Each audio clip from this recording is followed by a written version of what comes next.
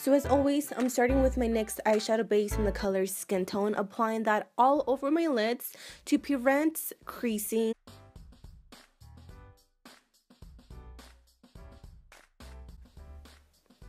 Next, I'm going to go in with a Wet n Wild eyeshadow in the color Brulee, and I will be setting that concealer that we just used, or that base. This is also going to prevent further creasing. For our first color, I'm taking this Coastal Scents eyeshadow in the color Kokomo Cafe. This does have a little bit of some gray undertone. Since we are working with cooler toned colors, I thought this would work perfect.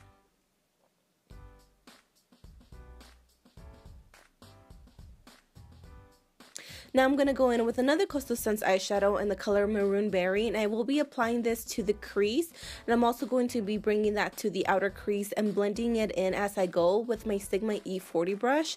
This is just going to start the process of the purple. Next, I'm going to go in with this Shany Cosmetics palette, and I will be taking that one and this little palette together. I will be starting with this really deep purple, and I will be applying that to the outer crease. This is what's going to give it that really nice intense smokiness. You can go with a more softer color, but I just thought this color was absolutely gorgeous. And as you can see, these eyeshadows are ridiculously pigmented. I really like them. So I'm going to start blending the colors together, and then I go back and just intensify the colors just a little bit more, and then do the same thing to the other eye. Just make sure you blend as you go so that there are no harsh lines.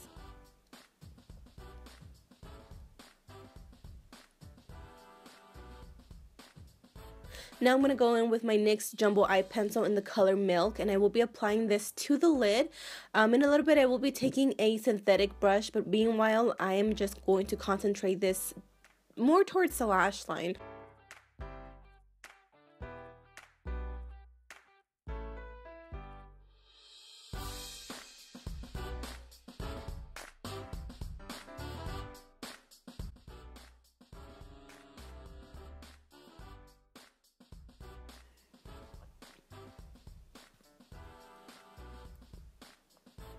Next, I'm going to go in with this really bright purple. As you can see, it's super pigmented, and I do take this on a synthetic flat brush, and I just press it against my lids. That is how I get the most color from these eyeshadows, but I mean, they're bright as it is, so you don't need too much, but I just like to pack it on because either way I do go back and reapply the color.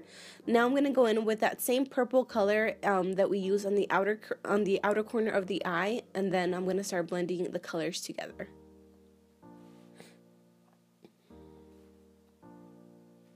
Now I'm going to go in with Makeup Geek eyeshadow in the color Shimma Shimma, and I will be applying this as my brow bone highlight.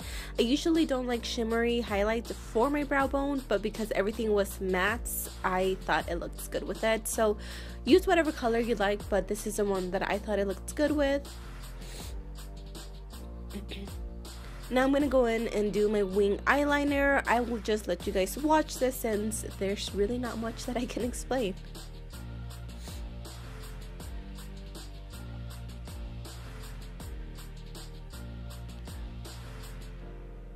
Eyeliner done. Alright, so now we're gonna move on to face. I'm starting with my Maybelline Instant Age Reminder in the color Neutralizer. I did apply my foundation before, and somebody moved me, before I was filming. I will leave all that info down below, but I'm pretty much applying this underneath my eyes, on my forehead, down my nose, and on my chin. And as always, with my beauty blender, I will start to blend everything out.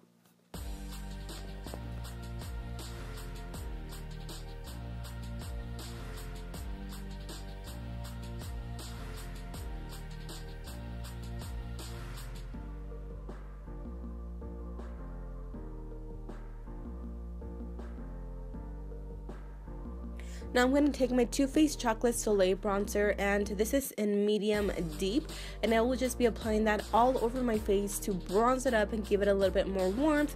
I am not doing any contouring today for some weird reason. I always do. I mean, this does give me a slight contour, but not too intense. I also like to bring that down to my jawline because I want it to look really defined.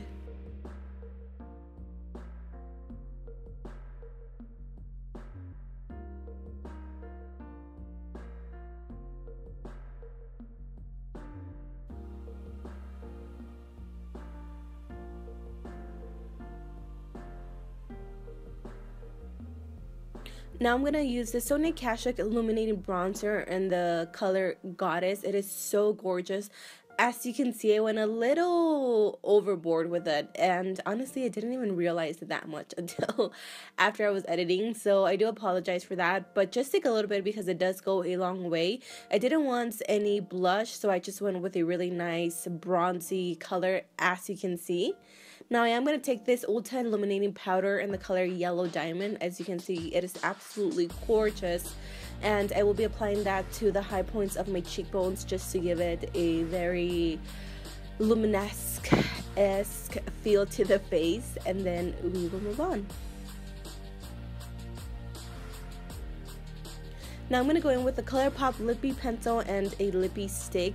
I use Lumiere and Westie, and I use these two in combination to create the lipstick that I was wearing. So after you are done with the lipstick application, you are done with this look. I hope you guys enjoy it if you recreate it. Hashtag OMG lashes. I would love to see you guys' pictures. So that is it. Thank you guys so much for watching. Don't forget to subscribe, and until next time, I will talk to you guys soon. Bye!